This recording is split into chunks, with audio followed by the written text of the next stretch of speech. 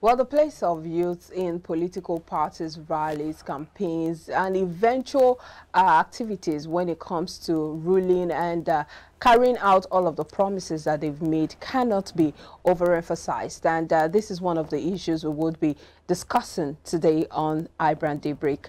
And joining us to further converse on this is Mazi Chinedum Obioha, a public affairs analyst. Good morning, Mazi. Thank you for joining us. Thank you very much for having me. It's my pleasure. Good morning. Well, we know that INEC, the Independent National Electoral Commission, has come out to say that enough youth, many youths have registered for their PVCs for these elections, and that it is higher than the previous ones that we've been seeing. In fact, they say that about 70% of the voters are the recent voters for the continuous voters registration are youth.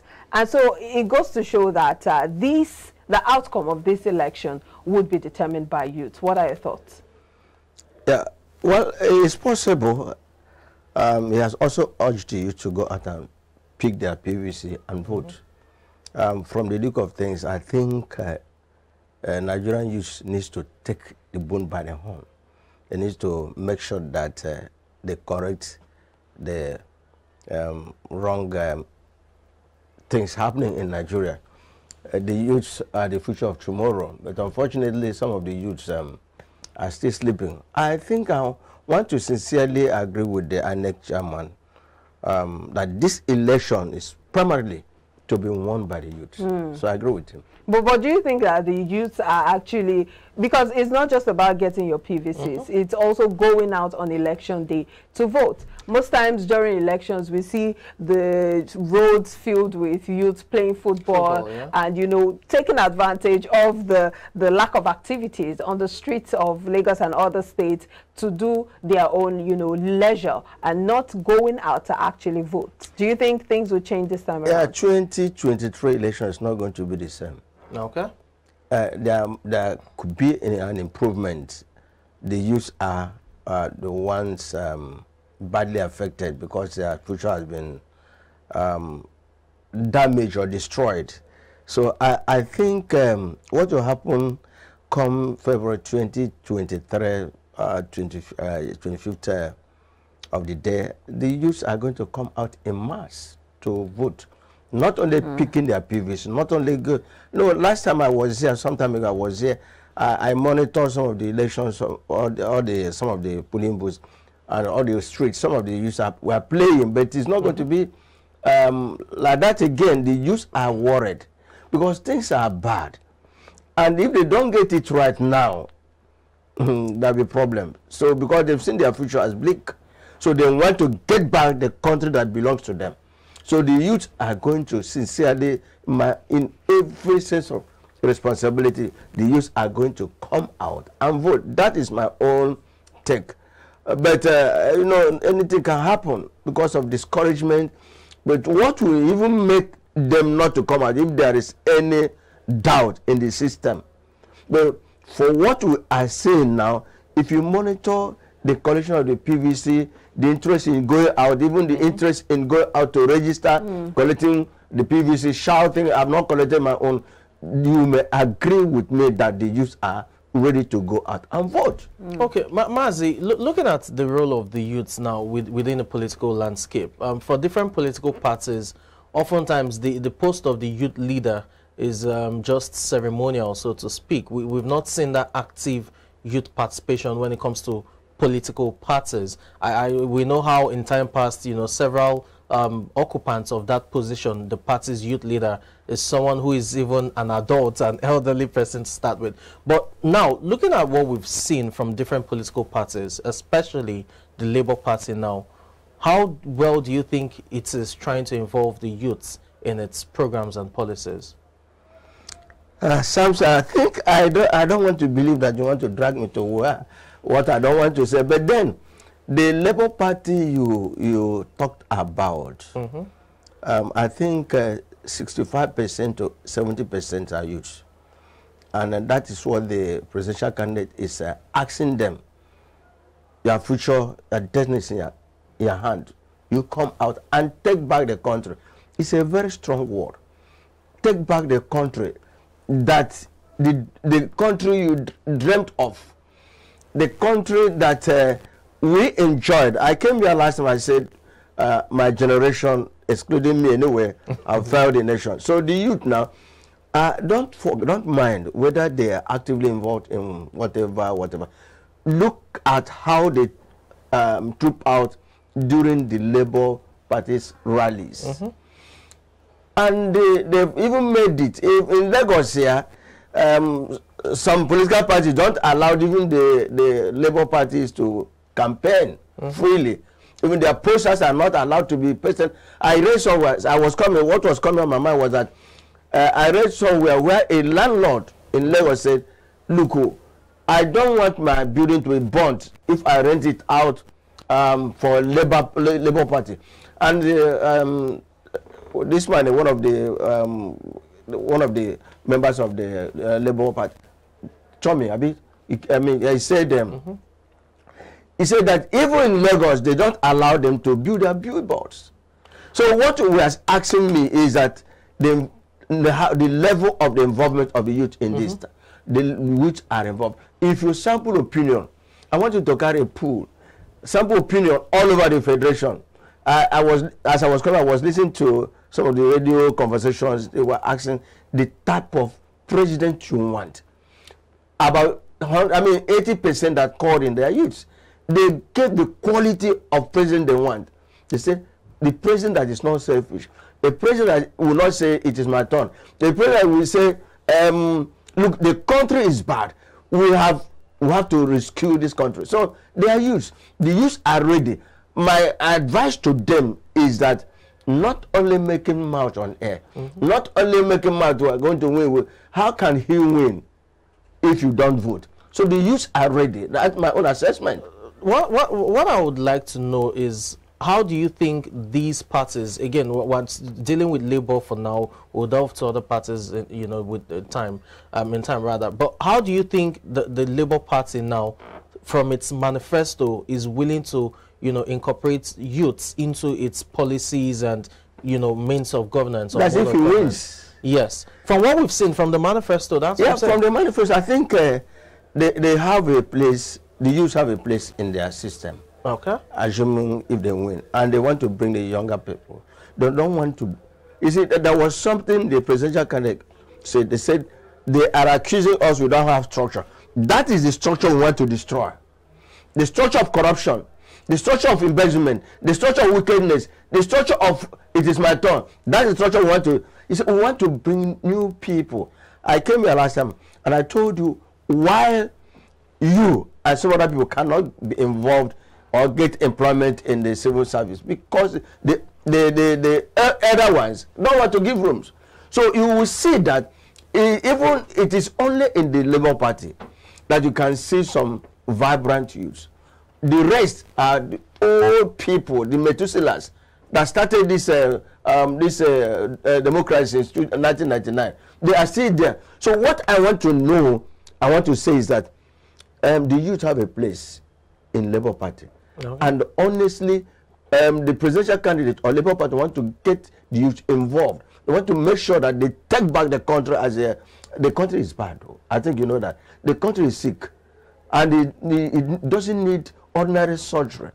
It needs a complicated cleansing. Because if you see, those that say it must be this, they are the ones that are troubling Israel. So they want to get the youth involved. You have to learn. Don't forget that maybe you may say they don't have experience. No. The vice president said, don't talk about the experience. Talk about what? The history. You heard him say it. So don't say experience. Not everybody will survive experience. Let me give you an example of experience. The rest of you say the speed limit is 100, 120.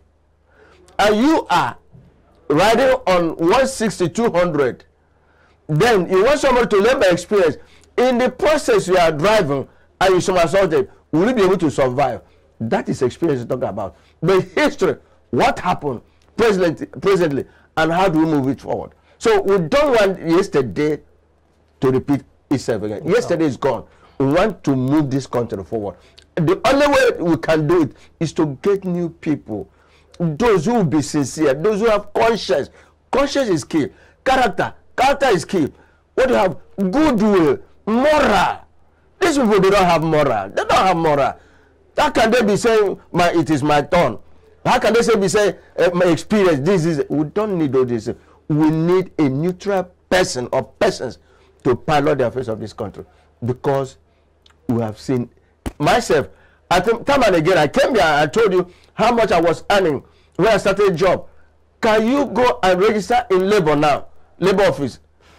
In those days, 70s, you finish at secondary school, you go to any labor office in any state, register. They will not send for you. They will send for you. Go to so place, there's vacancy there. You go there, you'll be interviewed. But then the jobs were everywhere. I remember when I got to Sokoto in 1976, I went to register in labor office. I was invited, passport office invited me, Radio Nigeria invited me. I didn't tell you, I started even my life in Radio Nigeria in 1976. Right? Then Sokoto Furniture invited me. So there were so many choices. But now it doesn't happen like that. Even in CBM, before any, because they want to fulfill all the righteousness, before any vacancy is made known, they've occupied it. NMPC, how many persons can get employed in it now? They now bring in, even police. So we want the youth to take over this country. We, the elderly ones, who have done you evil, mark my word, we have done you evil. We have done this country evil. Those have been in the helm of affairs since 1960 till now. We have done you evil. We have enjoyed it all. But we don't want you to enjoy it. Now, how much is a little of fuel? So it's unfortunate. I remember the driver that was bringing me, I started chatting. When I wrote my professional exam, 1983, it's of Bankers, London. How much was pounds? 0.83. I can bring you the debit note. 0.83 to 1 pound, not dollar. 1 pound. So all these things are gone. These are existent issues, and they've been on even before the era of democracy. But let's look at the fact that these party structures, for instance, you've talked about the structure of the Labour Party, saying that it is accommodative of the youth. But we've seen that also happen in other parties. For instance, the APC recently set up their party's youth campaign structure in the North Central geopolitical zone, and they're talking about garnering the votes of about 10 million youths in that zone. So the question is it about just having a structure for the youth in your party, in your campaign? Because most times they feel that because these youths are agile, they have the gusto, the vigor and all that it takes to go from state to campaign, to serve as thugs, and, you know, carrying out all manner of political and electoral malpractices. Is it just about having the structure, or having that intention, that determination, that will to involve this youth when it comes to you getting the power? It is having the determination, the zeal, the will to make sure that this country is moved forward. Forget about having how many millions of votes or voters you will get. Let me give you an example. Andy Oba, during the primaries of Anambra... Central? No. Anambra, when he contested for Anambra governorship election, he said he won the primaries by 240,000. You heard him. But when the chips are down, when the main election came up, how many did he secure? I think 14,000. Forget about the number of people they've got. Even APC said they are assured of, they have registered members of 40 million. Abi? 40 million registered members, which means 40 million will vote for them. How are they sure? We are talking about getting involved, being allowed to take the home by the So with the political structure, I'm saying that these parties having the youth political structure, having giving the youth that power or that space to participate fully in their campaign, their rallies, and all of their they want to use them to win the election. That's my question. Exactly. They want to use them. Let me answer you. Good. They want to use them and win the election, and thereafter dump them. I want to sincerely, with due respect, tell you that after using them to win the election, how many of them will be able to have access to them? the phone number they used to call them before even their phone rings, they pick it. No, I will have done this. Those phone numbers will be switched up on the. They will put diverse to it. They will make sure they don't have access to them. How many persons do you expect them to attend to? So they are using the youths. They are using their energy. They are using their strength. They are using whatever they have, right, to win in this election, to rig the election, to attack the opponent. But when they get there, the youths are. So how can we? But then there's a party. I'm not saying without any fear of contradiction. Okay. There's one party that the youths are saying, even though all of them are the same, but let us trust this person. What's the measure? What's the guarantee that these particular parties that you're talking about? The guarantee is this. We have tried these persons. Let us try this one. Oh, so it's a trial and error. It's a trial and error. But you see, politicians are politicians. They can change anytime. But then the youth are saying, I was going somewhere. Was it not on Friday? Yeah, I was going to one of my persons somewhere. I listened attentively in Keke. Because most times I like to board, to listen to people, so that when I come here, I will not be saying something I don't know. The Keke carried about, that's four persons. And I listened attentively. And along the, that's where we have the former Literary office, right? At Obasai. Okay. So, we met the PDP rally. They were going for rally and campaign. And those three boys said, let them go. We will collect their money. We will not vote for them. One of them said, all of them that are the same, but we will not vote for these two political parties. We want to make sure we try another person. So that is the point. The youths have made up their mind. Some youths anyway, let me not generalize it. Some youths have made up their mind to say, I will be like Daniel. You know Daniel, right? Not Samson. Daniel, I will refuse to eat the king's meat. Try me after 10 days. Bring your people. Bring your other kings, other whatever. And they test us. I'll be more healthier. So I will be like them. So that when we try them again, we can try another person. If the one we are planning to vote for fails us, then we can bring another person. That as for these two political parties, they've done us a lot of favor. Okay, that's their sayings. So to me, you know, like I said, I might not vote that because I will be in one of the studios to analyze and things. I may even decide to vote because they've registered me to be one of the to go for monitoring. But what I want to tell you is this: I read somewhere where America said that 2023 election in Nigeria will be unpredictable. You don't know where it's going. But I don't want to take it. I don't want to divert from another place. So what we are saying, like, the youths are ready. How much ready they are? I will now say maybe 55%, 60%. But we want them to make it up to 70, 80 because the future is bleak.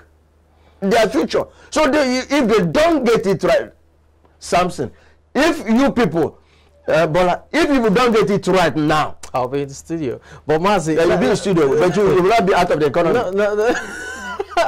Let me get your thoughts on this. I mean, for all of these talks of, the youths are ready, they're mobilizing, they're, energized for the election day proper, where's the role of the youths in terms of governance and politicking, in terms of joining these political parties from the grassroots world level, trying to influence, the party's policies and decisions, ideologies, which we know right now is seemingly non-existent. But in terms of forming genuine political ideologies for these parties, getting actively involved so that probably by 2027, we will have them in positions of power. And when I mean positions of power, not just one or two slots, but, fill at least 40% of the slots. Because it's one thing to have the youths actively involved when it comes to campaigning. It's another thing to have them in terms of governance itself. And that has to start from youths being actively involved in the political process, politics, world level and all of that.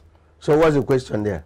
the question there is simple. How can these parties embrace these youths into their political structure, not just in terms of youth leader, which is like a ceremonial by giving them position, some opportunities to serve, okay, as commissioners, as ministers, as head of government departments and other things. You begin to give them small jobs to try. You want to have them in national assemblies, you want to have them in state assemblies, gradually, little by little, say a thoughtful ball, moment by moment, we shall overcome.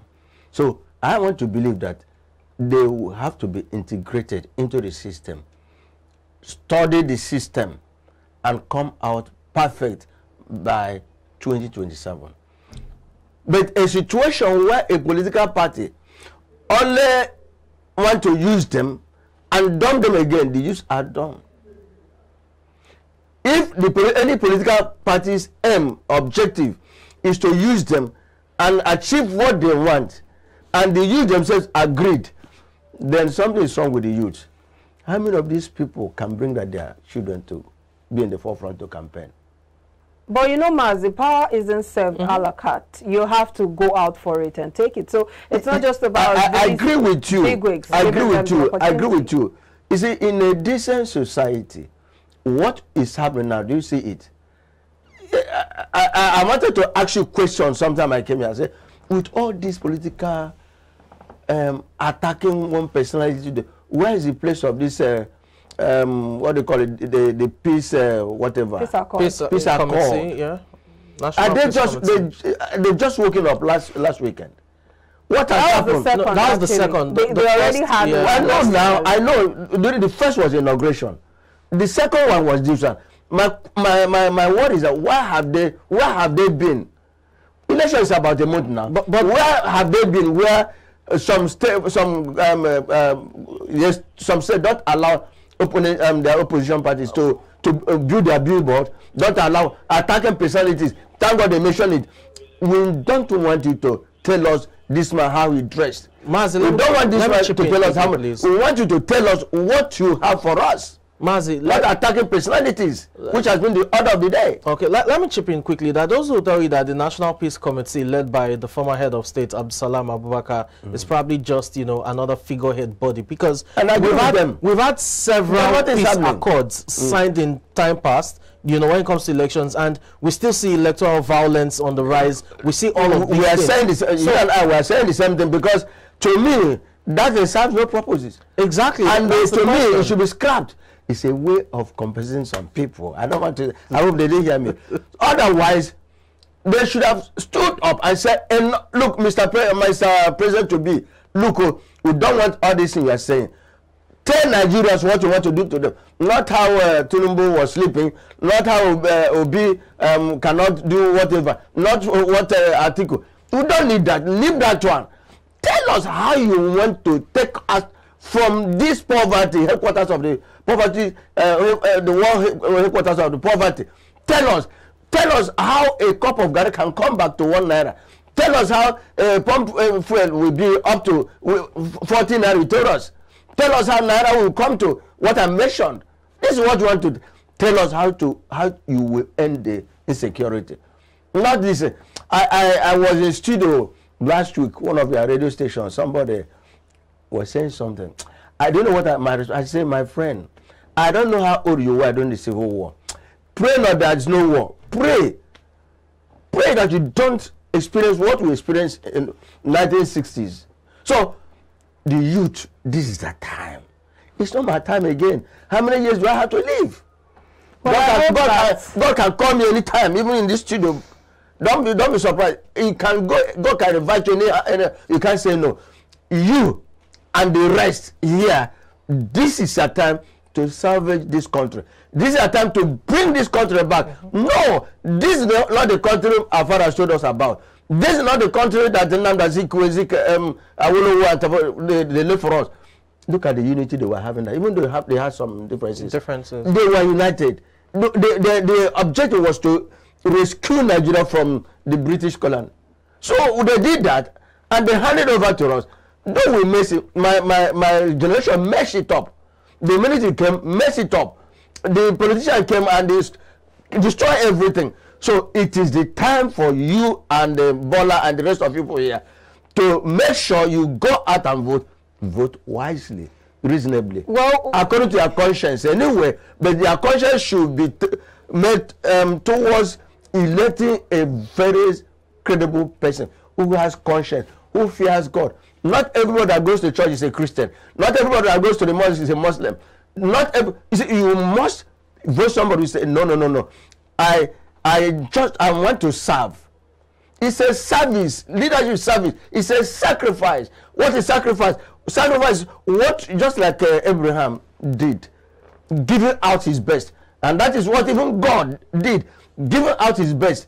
And it wasn't easy for God to give Mazi, we know that this is getting all emotional, but apparently it's the time for the youth, and you already said that in clear terms. And we hope that the youth are also ready to take part. That is my honest prayer as well. If you don't go out to vote, now you sabi. Well, we'll take a break now. Mazi is still with us to delve into other issues. Don't go anywhere.